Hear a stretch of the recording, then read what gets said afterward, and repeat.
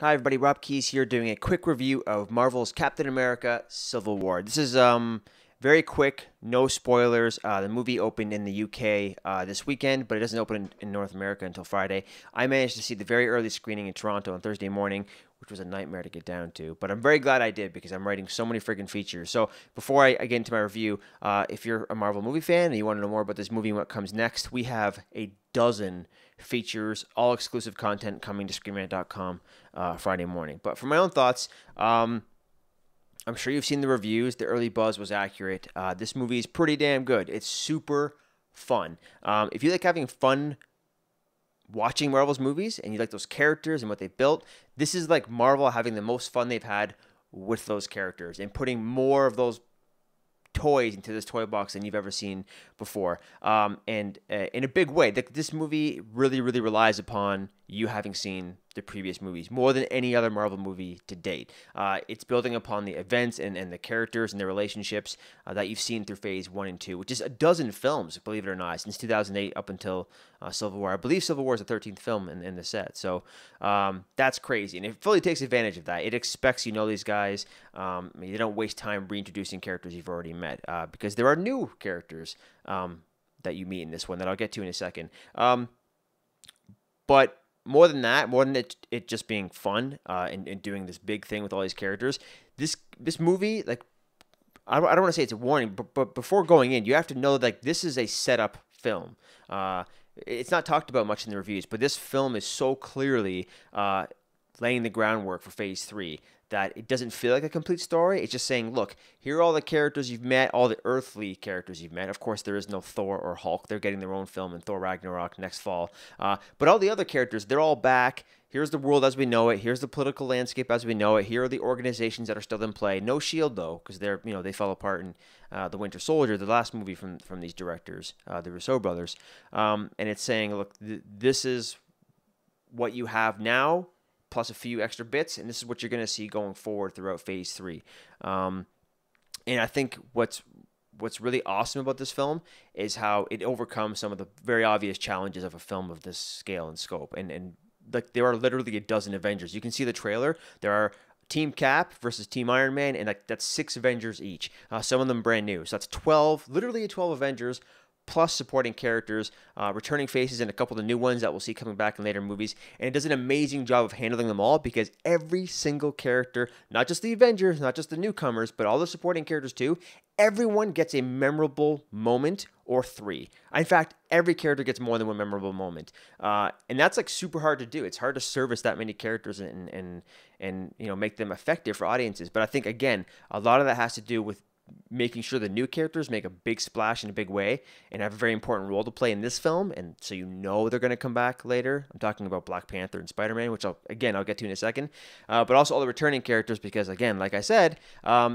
this movie puts the onus on you to kind of be prepared coming in. Like, this is not an introduction. This is Phase 3 now. You've had your time to learn of who these guys are through Phases 1 and 2. You could have got by skipping a lot of the Phase 1 films as a casual moviegoer going into the Avengers, but now, like, you know these guys. You know who Tony Stark is. He's been doing this shit for 8 years, and this is what you get to play with.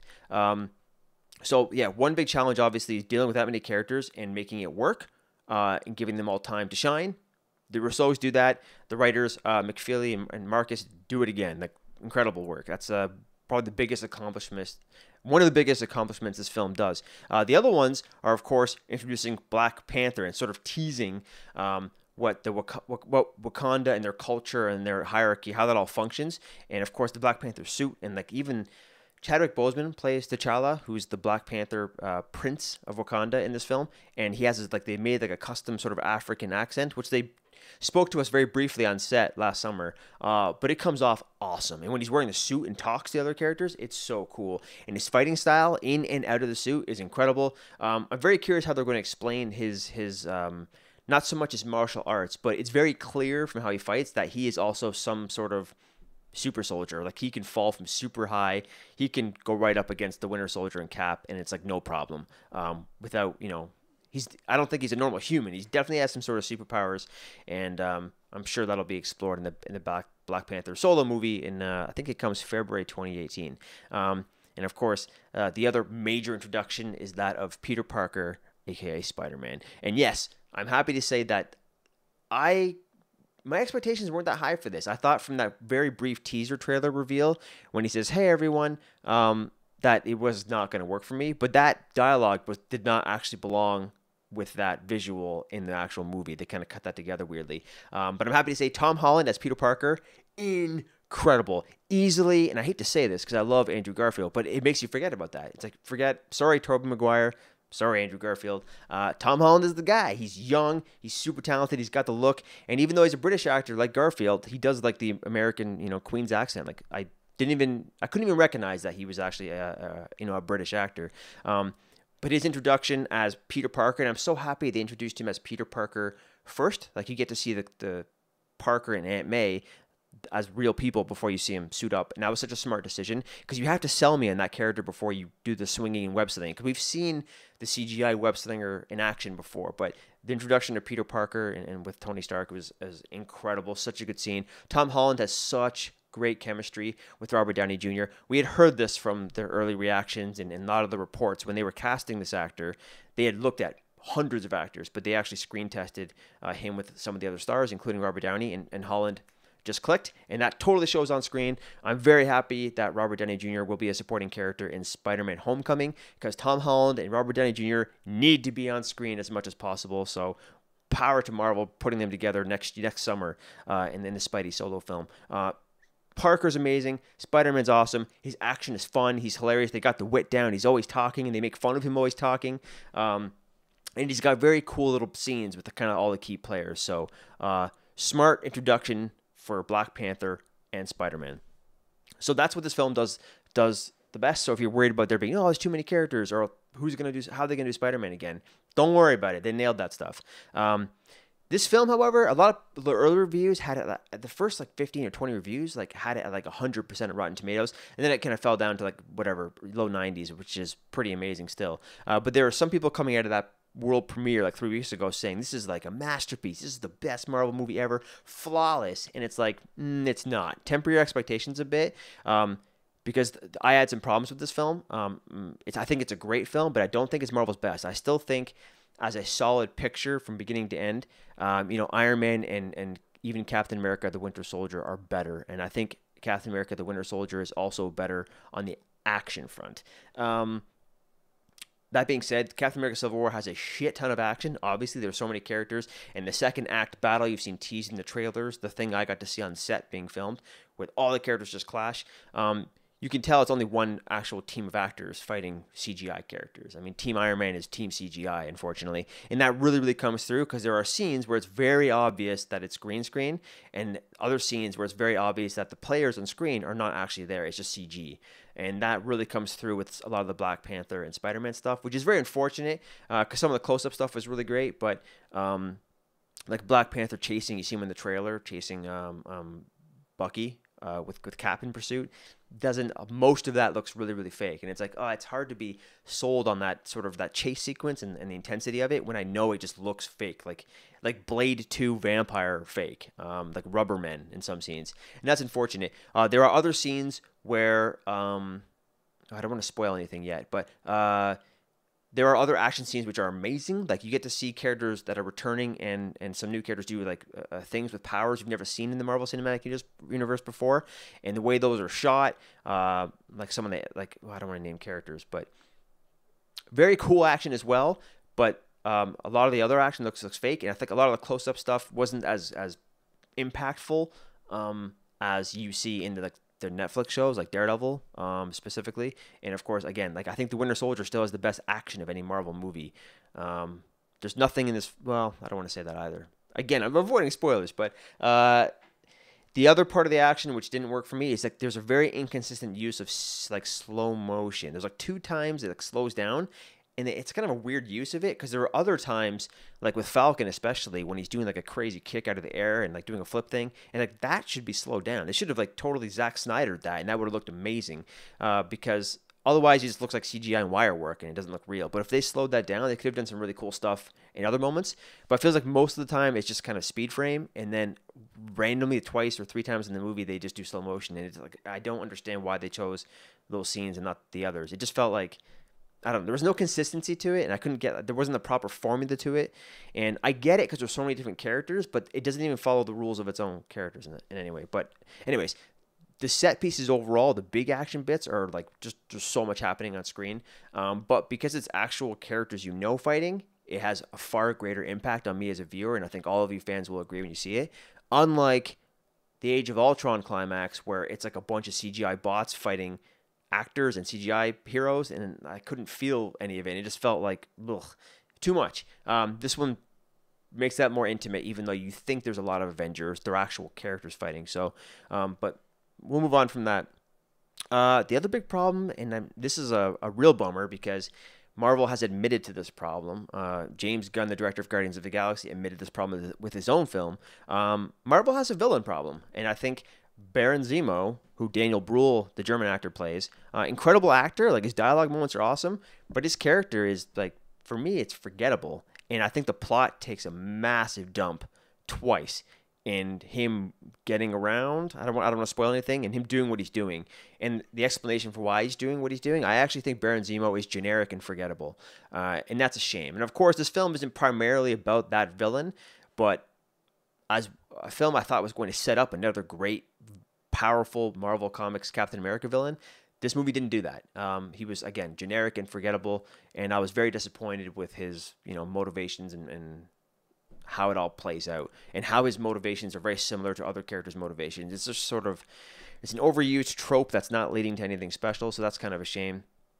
And with that in mind, the other kind of issue I have is that there really wasn't stakes in this film. And I felt like the Russos and the writers promised that this film would have great stakes and change the Marvel Cinematic Universe, and it does in the respect that it changes, obviously, the feelings the Avengers have with one another and what the Avengers team looks like by the end of this film. But it doesn't have the stakes like the Winter Soldier did, that crushed S.H.I.E.L.D. and changed the whole world perspective and all that stuff, and released the Hydra and S.H.I.E.L.D. intel all over the world, which is referenced in this movie a little bit, by the way. And actually, it's kind of a big way. But this film didn't really have stakes. I felt like there weren't really consequences no matter which side of the conflict you were on. And that's kind of a shame. I thought there would be a little more to that. And of course, the villain doesn't, in my opinion, doesn't do that much for the long-form story.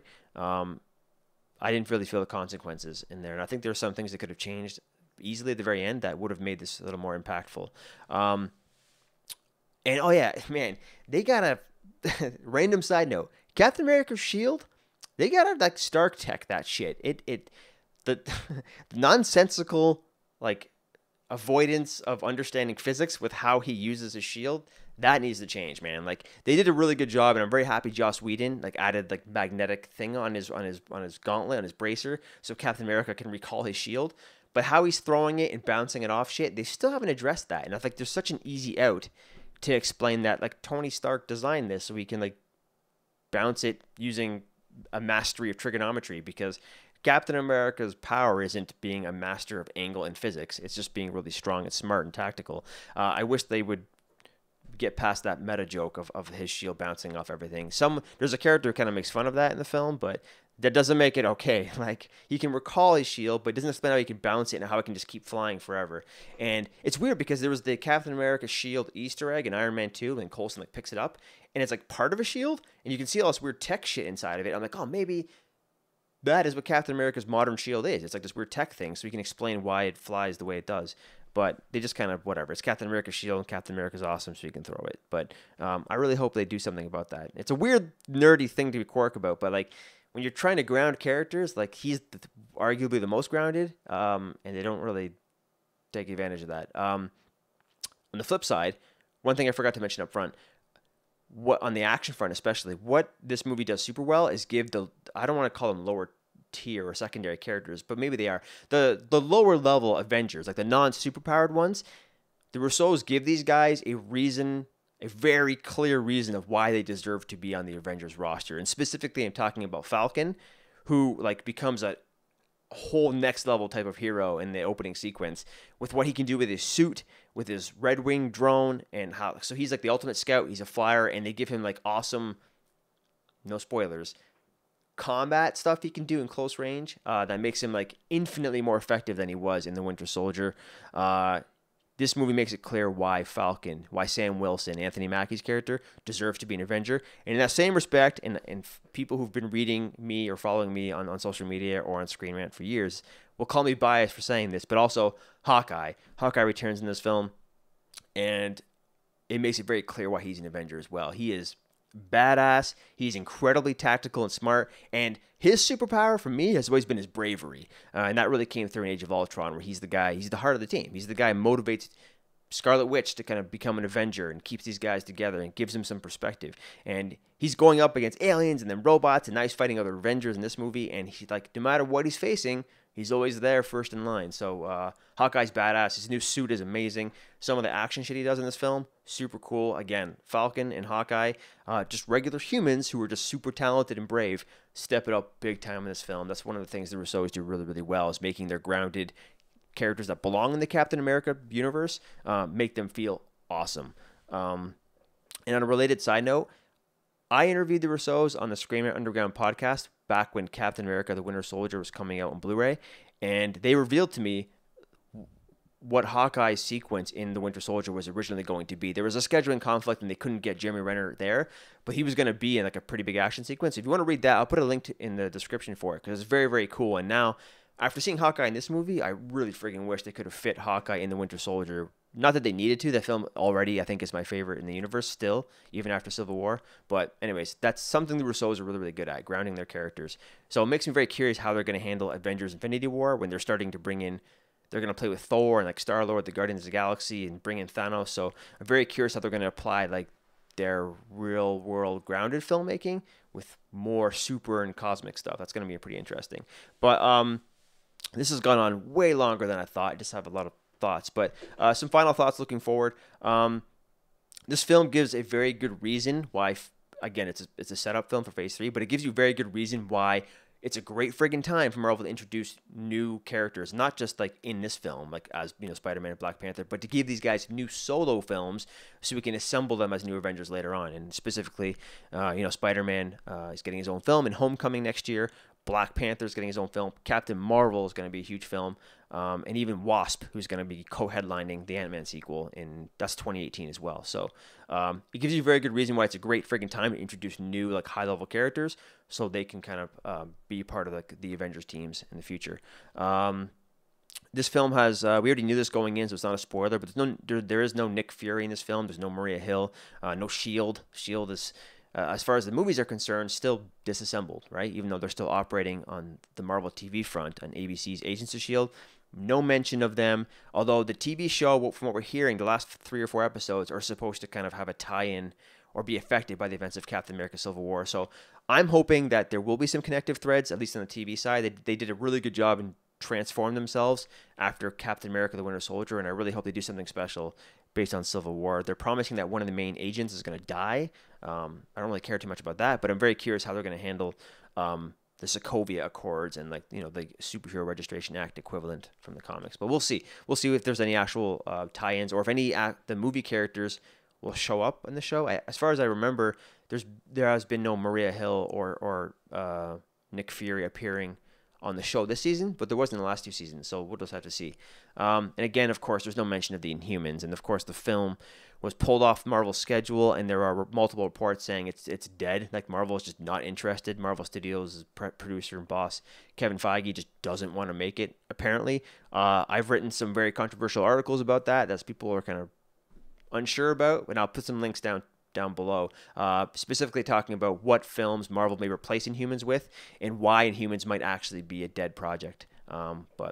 Yeah, I think that's it. But I didn't really touch on spoilers. To be honest, there aren't really many spoilers. This film isn't surprising in that way. It's not meant to be like, oh, twisty twist. It's not full of twists, is what I'm saying. It's like, what you're seeing in the trailers is what you're going to get. And it's like, and, if you're a Marvel movie fan and you want to see these characters and meet a couple of the new ones, like, obviously you have to see this. It is the summer movie event.